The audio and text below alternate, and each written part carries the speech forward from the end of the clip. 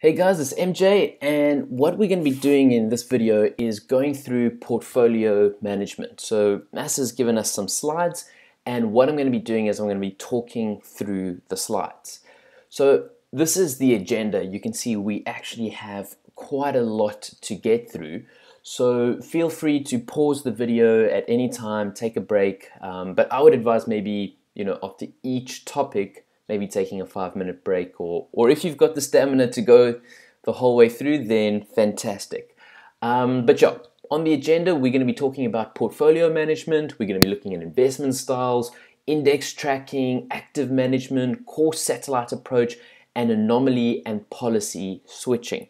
So like I said, there is a lot of theory in this, and yeah, let's just jump straight into it. So this first slide that they've got here is they're saying, what is it? What is portfolio management?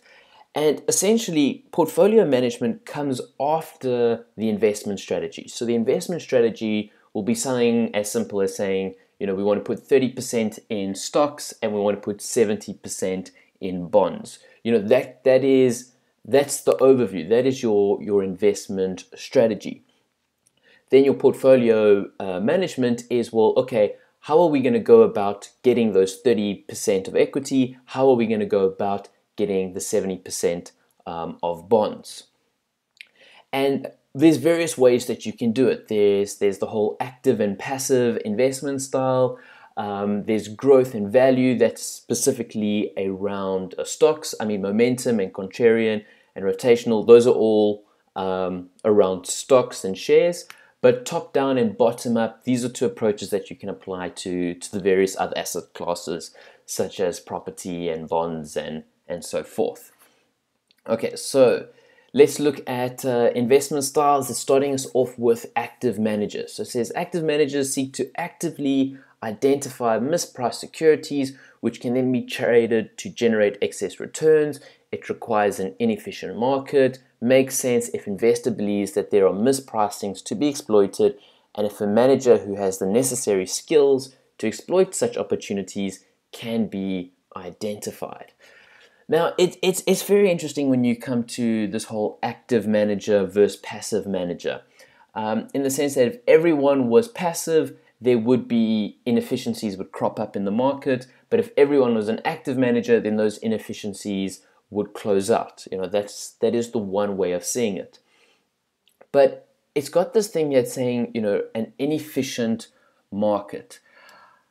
I'm not 100% convinced by the statement. Requires an inefficient market. What we're going to actually be showing you, I guess we can actually talk about it now, is a lot of this notes or a lot of this theory is built around America and England and countries that are very well developed, and they have a very sophisticated stock exchange, and they've got various industries. But as soon as you come to Africa, and I guess South Africa falls under this bracket as well, is we're a country that doesn't have as many industries as America and England. Our stock exchange is pretty much dominated by mining and resources and financial services. If you look at some countries like Nigeria and Angola, they're dominated by the resource industry, which means that if you had to go passively and just passively invest, you're going to be really concentrating your assets into certain sectors. Whereas it would be wiser from a diversification point of view and a risk management point of view to actually take an active approach in these countries that have got a domination of a certain industry. So in this sense, it doesn't matter if the market is inefficient or not. Sometimes you want the active manager to actually give you the diversification and risk spread that is applicable to your investment goals. So I'm gonna disagree with the slides that they have here, saying that it requires an inefficient market. That is not always the case, especially in a South African context. One interesting thing to note, though, is that there is this belief that the more third world a country is, or the less developed it is, the more inefficient the market is. It's a dangerous assumption to make, and it's maybe one that if you do want to state that in the exam, maybe do a little bit of research behind it, see if you can find a paper that can back up that statement. I mean, it could be true, but it could not be true. And that's also a big lesson to learn when it comes to these F subjects, is to question the notes, because it requires an inefficient market. Not always true when talking about South Africa and those type of things. Okay, so passive managers, what it's saying here, involves selecting securities that best meet investors' objectives or make up investors' benchmark portfolio. These securities are held passively and only change in reaction to a change in objectives or benchmarks. Appropriate if investor believes that market is efficient. This implies that one cannot generate returns in excess of market returns without taking on extra risk. I mean, the one thing about, say, the passive manager, which does get like a little bit awkward, is let's say we want to go 30% in shares, 70% in bonds, and then the stock market does really, really well, and our value, let's say, doubles. Now we have, as our total portfolio, we have a much heavier concentration in equity than we did with bonds. Then do you rebalance, to keep it in that 30-70 ratio, or do you break away from your investment strategy? What do you do?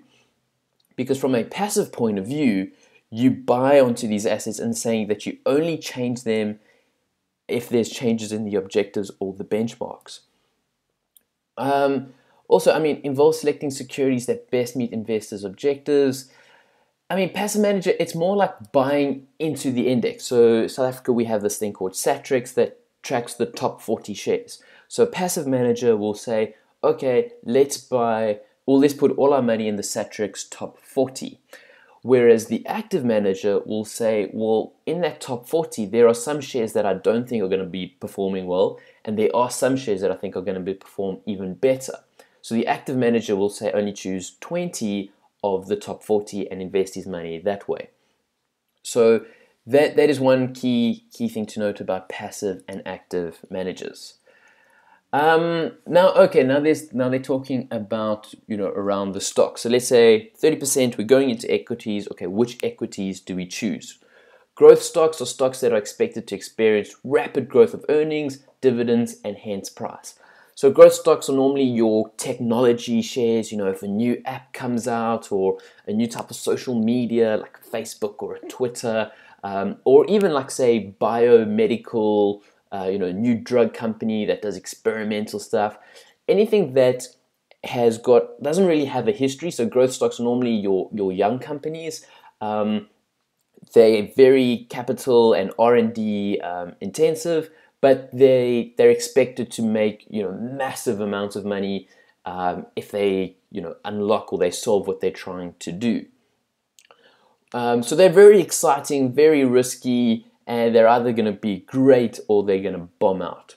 Whereas your value stocks are more of your boring stocks. They're more like your utilities. They're more like your companies that have been established for a long time. Companies that have, they've got a product, they make their product well, and every year they've got a certain amount of sales and they get their money, and they don't spend a lot of R&D, they pay high dividends, and they're not gonna, you don't buy the stock and then sell it a week later and double your money. There's not going to be that excitement or that possibility, but they're more of a stock that you buy, and in maybe 5 or 10 years time you might see a little bit of growth in their value, but you would have got quite a lot of money in return with the dividend yield. So this is kind of like the mature or the safer stock to buy in. This is more the crazy speculative stock to buy in. And certain managers will try and take a different philosophy on either one of these. Okay, now they're talking about momentum, contrarian, and rotational. Let's start off with rotational just because it kind of follows on a little bit more logically from the previous slide. And rotational is when sometimes you're buying value stocks and other times you're buying growth stocks, depending on where the market is in its big cycle of life. So let's say we're going through a little bit of a recession, then you might want to put all your money into value stocks because it's safe. But let's say the economy is booming and everybody's becoming rich quickly. Well, then it might make sense to take advantage of the situation and put your money into the growth stocks. Then there's these two things called momentum and contrarian, and this is that they're complete contradictions of each other, which is very interesting. It shows that finance. That's what I do enjoy about finance, is the fact that you can have these two situations where the one is going to be, saying we must go this way, and the other one saying we should go that way. So what momentum says is that if a share starts going up, if a share starts going up, I have gone one slide too forward. If a share starts going up, then momentum says that because the share is going up, all the other investors are going to be like, wow, this share is so great. We also want to buy into it. And that's going to further push the stock up even more. Then even more investors are going to be like, wow, the stock's doing so well. They're going to put even more money in. And there's just going to be momentum, and it's just going to keep rising. Contrarian view is that the market overreacts. So let's say there's a good news story and the share goes up. Contrarian view is that, well, that the market has overreacted and that this value, the intrinsic value of the share, is now overpriced, and therefore it's actually quite good to short the share. Whereas the momentum investor will say, oh look, good news, the price has gone up, this is a buy sign. Contrarian will say this is a sell sign. And the thing about the momentum investor is that he believes that everyone will start buying a share if its value goes up. But if there's a lot of contrarians in the market, then his belief is gonna fail. But now what's interesting is the contrarian investor, he believes that a lot of the investors are momentum buyers, in the sense that if a lot of the investors are contrarian, then the prices are not actually going to overreact. So where this gets very interesting is which one is better depends on who are the other investors. And if you look at, if you read some of the history of finance and hedge funds and all of these type of things, there's some traders who wouldn't play the market, they would play the other traders. So and I think Warren Buffett also talks a little bit about this, be greedy when other people are fearful and be fearful when other people are greedy. And the idea with that is, if there are a lot of momentum buyers in the market, then it's actually quite weird, because if there's a lot of momentum buyers, then it means both methods will work. If there's a lot of contrarian investors in the market, it means both of these won't work. Well, when I mean they both will work, momentum will work in the short term and contrarian will work in the long term. But if there's a lot of contrarian, then neither of them will work in the short term or the long term.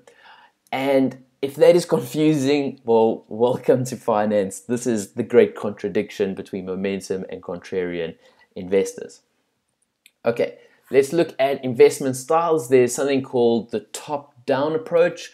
So top-down approach is when you think of it as a bird coming down to land. So a bird says, well, you know what? Let me first choose which city I want to land in.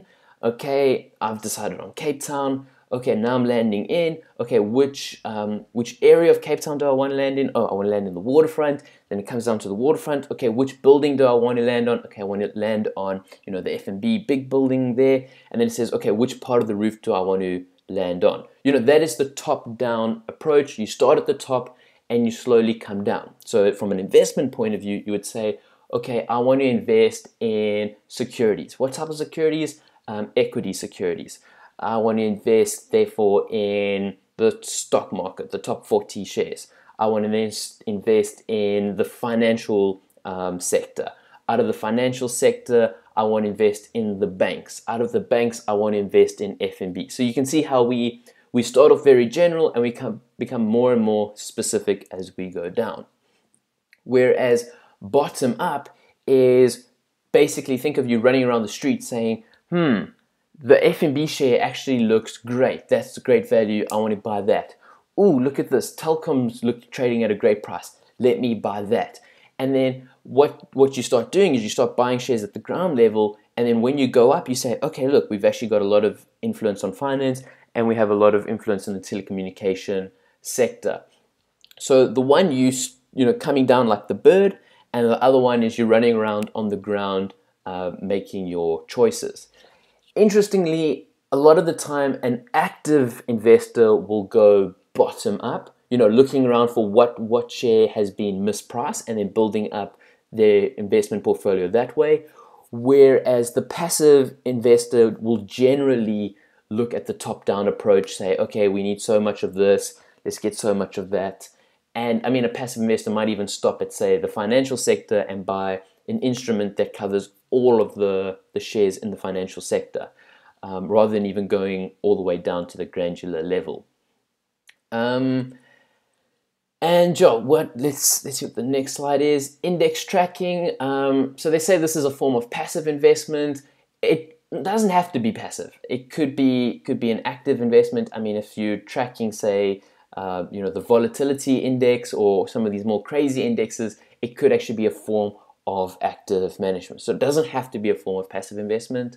There's three main ways to do it. There's full replication, which is holding all the securities in proportion to index weightings. So yeah, the idea is that, let's say you've got the top 40 shares, and you go in and you actually physically buy all 40 of the shares depending on their weight. So if F&B is the biggest company, you're going to buy the most of F&B with regards to weight. There's a lot of calculations you need to do.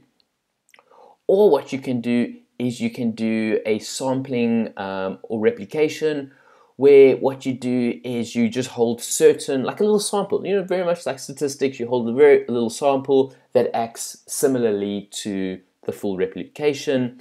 This is going to be a much cheaper way because you're not going to have such high dealing costs, but you're not going to get the perfect match with index tracking, which does leave room for additional risk. So that is one thing that, as an investor, you'd want to consider, and that would very much depend on your clients. I mean, if you're a massive investment bank, full replication is something that you can do, whereas if you're a small boutique hedge fund, a sampling would be make more sense. Then there's also this whole thing that you can do is synthetically replicating index using derivatives and cash. That does open up a lot of other problems, though. I mean, derivatives, do the derivatives exist? What is their liquidity? What is the marketability? Can you get them? And what are their dealing costs? It actually might be more expensive, and there might be even additional operational costs and people that you implement to put them forward stuff up, and you lose a lot of money. So there's pros and cons to each of these types of index tracking techniques. What is the next slide? Okay, the next slide we're talking about the advantages of index tracking. Reduces risk of underperforming the index.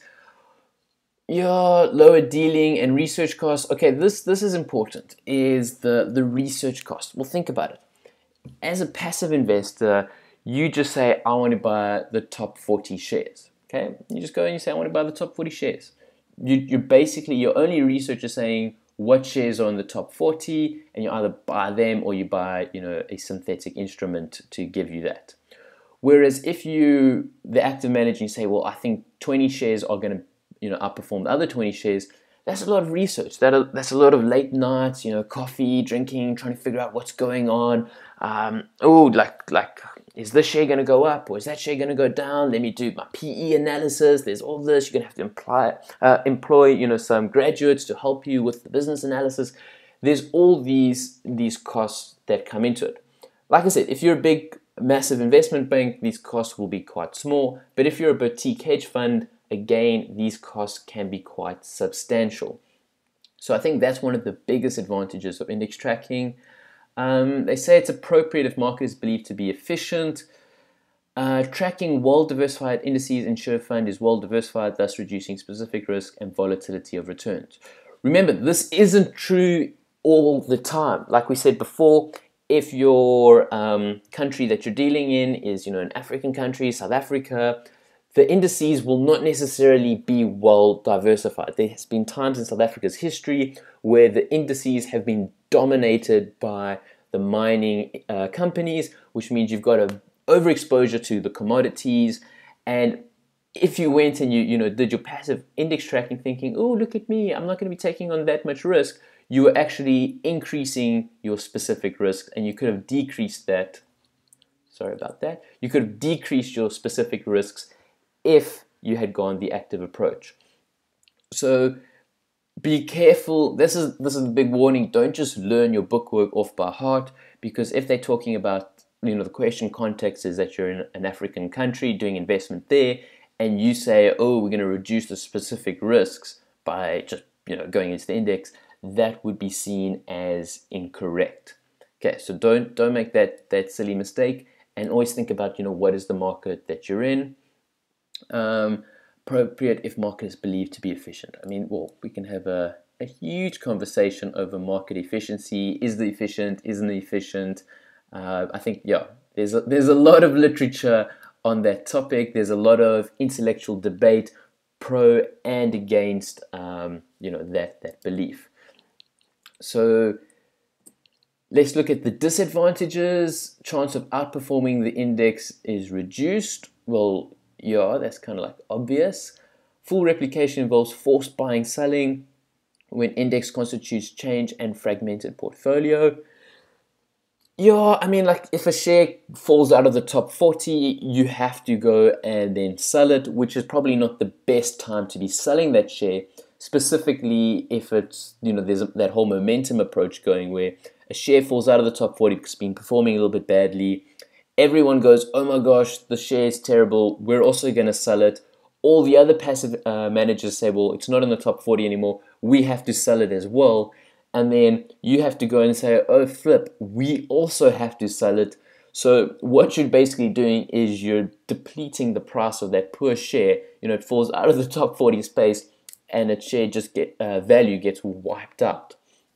So what could actually be quite interesting, this is for you guys who want to maybe become hedge fund managers, it could be quite interesting to look at the shares that are, in the 39th, 40th position on the index and watch them and maybe short them. You look, okay, I'm talking speculation here, going a little bit off topic, but there's a little bit of speculation here, and that is you short these shares because if they fall out of the index, their price is going to be smashed if the market is made up a lot of passive investors. So again, you need to understand the other players in the financial market in order to really profit off of it. If there are a lot of passive managers and a share falls out of the top 40, its price is going to be obliterated. And if you have a short on that, you're going to make a lot of money in that situation. And then what you can do, if you want to be really clever, is after it's dropped out of the top 40, its price will be smashed. Its price will be incredibly low, below its intrinsic value. That's a great time to buy it. And even if it never comes back into the top 40, you've got a share at a very good price, which should give you quite a nice dividend yield. Then also, if it does get back into the top 40, everybody has to buy it again, and its share value is gonna, shoot up again. Now, see, when you start thinking of things like this, it's very difficult to say, oh, the market is efficient, because if a share falls out of the top 40 or not, it shouldn't have such a massive impact. If a share goes from 40th to 41st, it should not experience such a massive drop that we do see. But anyway, we're going a little bit off topic. So yeah, let's check it out. Full replication involves forced buying, selling, when index we spoke about that. Resulting strategy may pay insufficient regard to investors' objectives. Yeah, like that's the thing, is that because index tracking is seen as to be less risky, less reward, you may not get your objectives.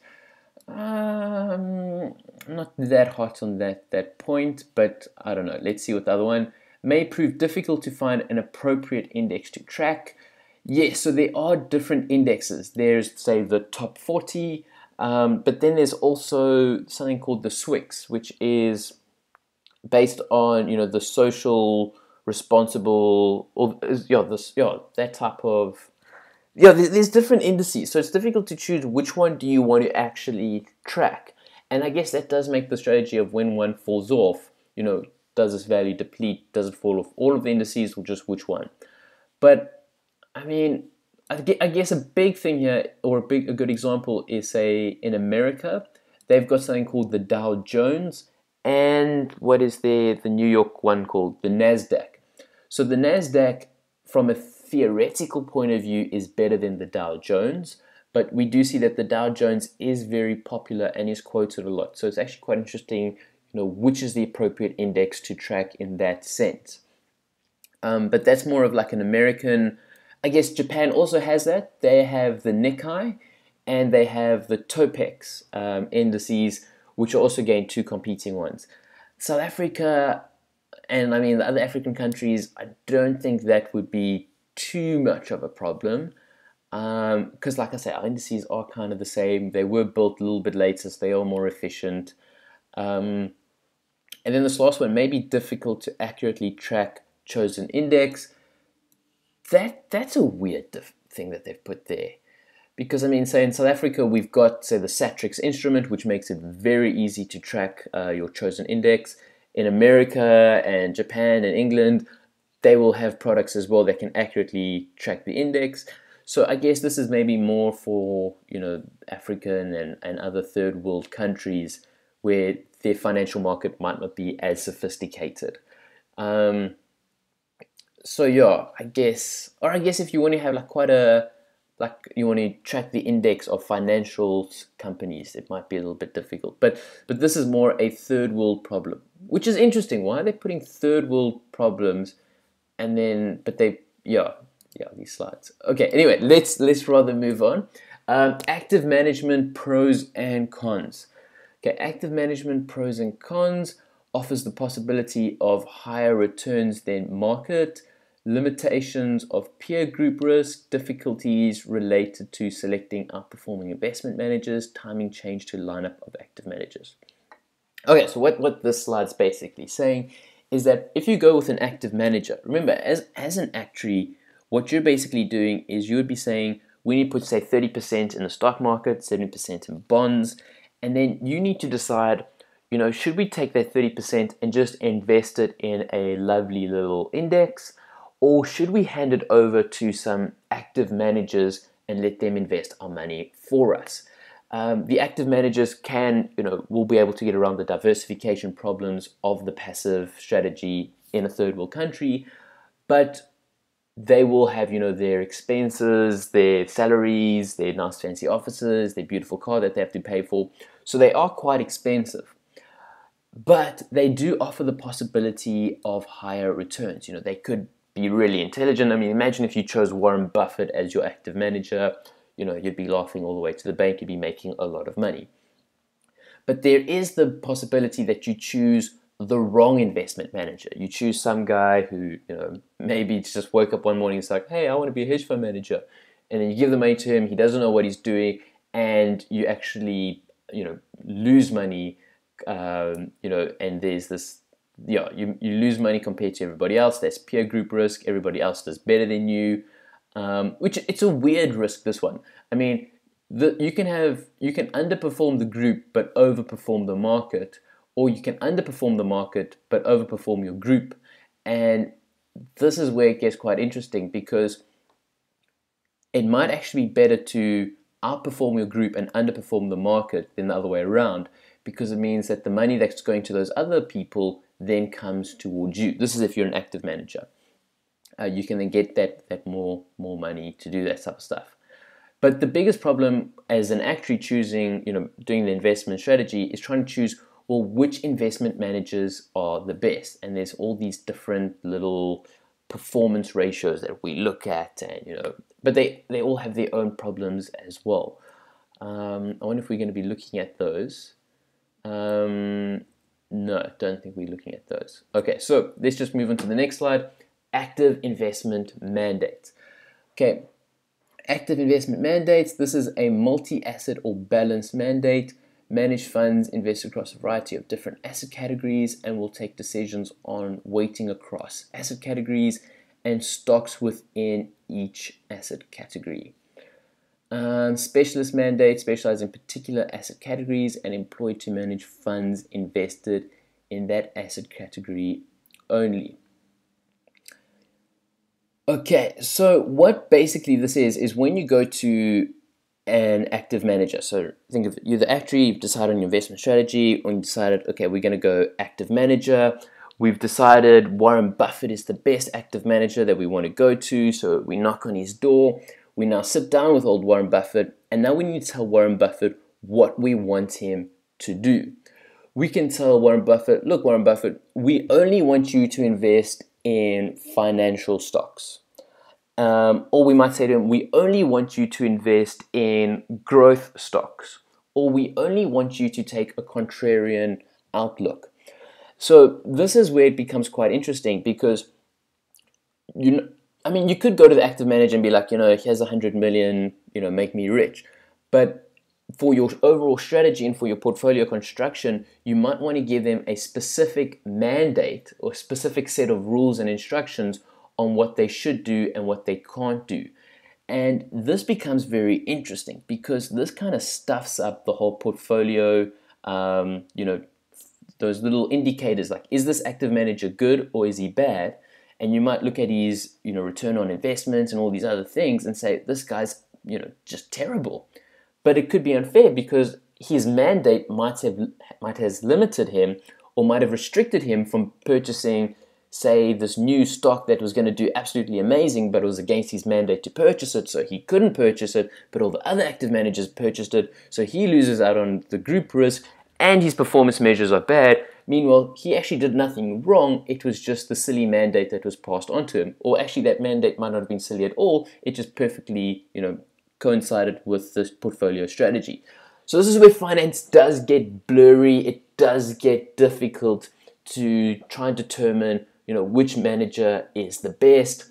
And this is quite interesting. Some active managers might actually say no to your money if you give them a mandate that they're not comfortable with because they know how important it is that their performance measures are correct and are looking healthy. But there will be some active managers who will specialize in a certain mandate, who will specialize in just a group of shares. And then okay, if we need insurance companies on our portfolio, Bob over here, he's dedicated his entire life to just studying insurance companies. Let's go to him, give him a specialist mandate to say, only invest in insurance companies. Bob will be like, that's great. But if you go to Bob and say, I only want you to invest in mining companies, Bob's going to be like, dude, go somewhere else. So it is very interesting once and this does make passive investing a lot more attractive from an actuarial point of view because you just have to say, okay, I want to track that index. Whereas if you go on the active manager, you have to choose which active manager to go with, and then you have to sit down and talk to him about the mandate, and there's all these other things that you actually have to go on with. So it's more expensive, it's more time consuming, and it does require more judgment. So it is important to keep that in mind. There's something called the core satellite approach. Basically what this approach is, it's saying, instead of me going to, say, a hedge fund manager and saying, here's 100 million, I want you to put 90 million into safe stocks or track the index, and I only want you to go aggressive with the 10 million, that's quite a silly thing to say because what you're doing is you're paying the hedge fund manager commission or management fees on that full 100 million.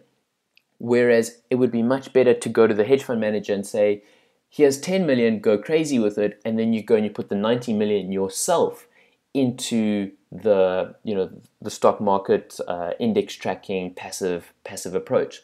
So that 90 million would be your core, and then the satellite would be the 10 million. And then you might actually say to that 10 million, 1 million, I want you to go into high growth stocks. Another million, I want you to go into crazy technology stocks. 1 million, I want you to go in, contrarian approach. You can then have this whole satellite approach, and you can then give these small amounts to guys who are specialists, and let's see if they, majority managed on a low cost. So they do mention the big benefit is that it is low cost. Active managers employed to provide increased performance in respect of balanced fund. But now there is a disadvantage, and that is if you go to, like, say, the best hedge fund manager and you tell him you're only going to give him 10 million, he might say, well, that's not enough, you're not worth my time. Whereas if you go to him with, say, the 100 million, he's going to be like, oh, come inside, have a cup of coffee, welcome to my office. He's going to do like a whole song and dance for you. So there is a disadvantage to going the core satellite approach in that you might not be able to attract the best active managers. And I don't think they have included that as a point in one of these slides. Okay, anyway, I think we've got five more slides to go. So well done if you guys are still hanging in there. Remember, you can take a break whenever you want. Maybe have a little quick cup of coffee and then come back to this video. Next, we are talking about anomaly switching. Okay, this is quite crazy. Anomaly switching generally involves buying one stock and selling the other. So bonds are held to match liabilities. Switches are done to enhance returns through active trading. Anomaly switching involves moving between stocks with similar volatilities, takes advantages of temporary anomalies in price, relatively low risk strategy, profits likely to be small. Okay, so what this basically is you would actually write a computer program to do this for you. So what you would do is you'd say, okay, when this measure goes above this, or when this falls below that, that creates a little bit of an anomaly. We want you to then sell and then buy straight away back into this other company. And then when these small little variations change, we want to continuously doing this buying and selling, taking advantage of these small anomalies. The more people who do it, the less these anomalies will last for, and it will slowly start to close up to the point where the amount of money that you're spending in the transaction cost of selling and buying, the tax and the broker fees and all of that has to go through it, actually starts eliminating the extra return that you get from this exercise. So that's why profits are likely to be small and they're likely to decrease with time. Risk is also quite a low risk strategy because you're kind of still in the same asset class. You're just flicking between these two things like here. It is more of like an obscure thing in finance, but yeah, it is something that you would leave to the machines to do. Otherwise, you'd be spending your whole life at the computer, clicking. It is something that, yeah, a machine can do better than a human. But the whole trick then is to give it the right set of rules and instructions to perform. Okay, yeah, they're talking more about anomaly switching. 3 techniques of identifying anomaly switches. Compare current yield differences between 2 similar bonds to recent average values to determine if one of the bonds seems cheap or dear relative to the other. Compare price ratios in similar fashion to yield differences, allowing for any difference in coupon levels. Use price and yield models. If actual price or yield differs from model prediction, then a mispricing exists. So you can see, very mathematical, very like technical and all that type of stuff. So it is something that you would have a machine that would continuously calculate these various averages and ratios and then perform the trade for you on its behalf. I think in Wall Street, the people actually fight to be as close as possible as they can to the actual stock exchange, just so that the wires connecting to buildings is just a fraction smaller, which saves them a microsecond, which can give them a slight advantage in performing these trades before everybody else does. Because remember, this is a machine doing it at light speed. And yeah, so they try and get their offices as close as possible to the stock exchange in order to take advantage of this. I mean, this is something, yeah, like I said, the machines are kind of doing it. It's very much financial mathematics and quant and all that type of crazy stuff. Okay, now they got saying more policy switching involves taking a view on future changes in shape or level of the yield curve and moving into bonds with different volatilities. If yield is expected to fall, switch into longer dated, more volatile stocks, potentially high risk, high return approach. You need to consider matching. Okay, so policy switching is more of the long-term game, whereas anomaly switching was very much a short-term game. Policy switching is you think, okay, this country that we're invested in, they're actually, they're going to elect a government that's going to be completely inefficient, or they're going to go into a war, or something terrible is going to happen, which means the yield of their bonds is going to skyrocket and the price of the bonds are going to, fall flat. So what we're going to do is we're going to get out of long-term dated bonds and rather go into short-term dated bonds. And then there's also the flip strategy. Oh no, this country's got a great new government. They're going to go through, they've laxed quite a lot of regulations. There's going to be a big economic boost. Let's go into the long-term bonds. So this is very much an active investment approach to the bond market. So not only can you do active investing around shares and equity, but you can also do it on your debt instruments. It is quite a different ball game. It is a little bit more difficult. You do have to take a more of an economic outlook. You do need to understand politics and world history and current affairs and all the latest trends going into it. But what we are seeing here in the notes is that it is a high risk, high return approach. So it is quite interesting because normally, like they said, the investment strategy is we want to put 30% in equity, 70% in bonds. The one way to think, people might say, okay, regulation might say we have to put, so much in bonds because that is considered, safe.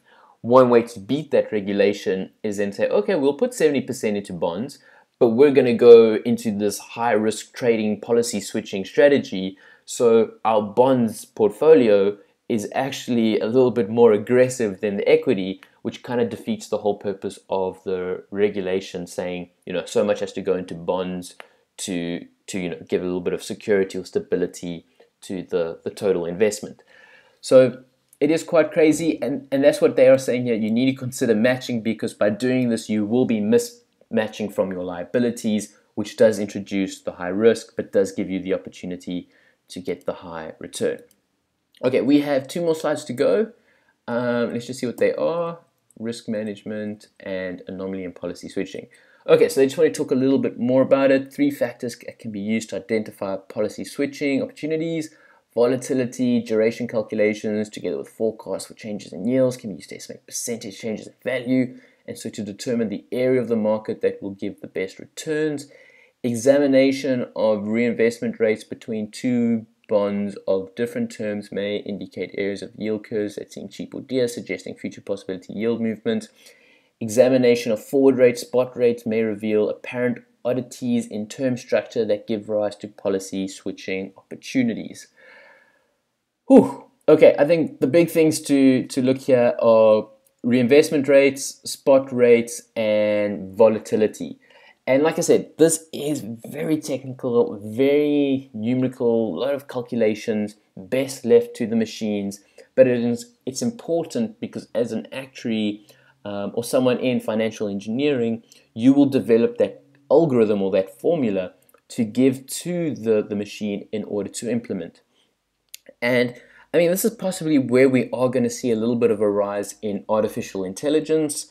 Artificial intelligence is basically machine trading with a bit of a Bayesian approach, saying, do this, if that's not working, change it.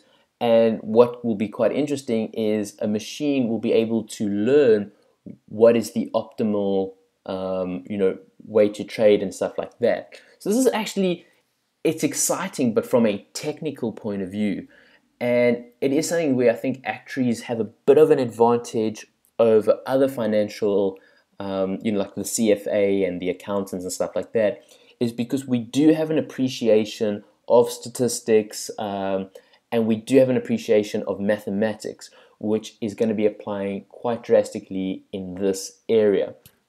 So that is it's an exciting area. It is a scary area, but it is an exciting area. Is if you can make a machine that not only just trades on a set algorithm, but actually starts to learn and changes how it trades, you might be in for a bit of a win.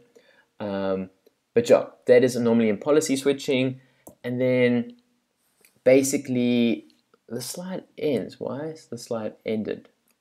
But basically, they're talking about risk management, saying bond portfolios often help to match specific liabilities. That's the whole thing. That anomaly policy switching kind of breaks that whole matching philosophy. The following techniques can be used to control bond portfolio risk. Immunization, you should remember that from CT1. Stochastic asset liability modeling, that's like CT8. Value at risk calculations, again CT8. Multi-factor modeling, again CT8. And that's, yeah, the slide actually finishes here. But yeah, these are just like the mathematical, and I mean, this is F1 of 5, so there's a possibility of there being mathematical questions. They're not normally that difficult though, so, but yeah, it is important that you go through some numerical examples on your own, checking out, can I do immunization, can I do these various things, and yeah, you should be fine. But that is the end of the slide. So I think, yeah, I think the video is done. Well done for hanging in for the whole duration. And yeah, I'll see you again for the other videos that we make around this. And remember, study hard and yeah, best of luck for the exams. Thanks guys. Cheers.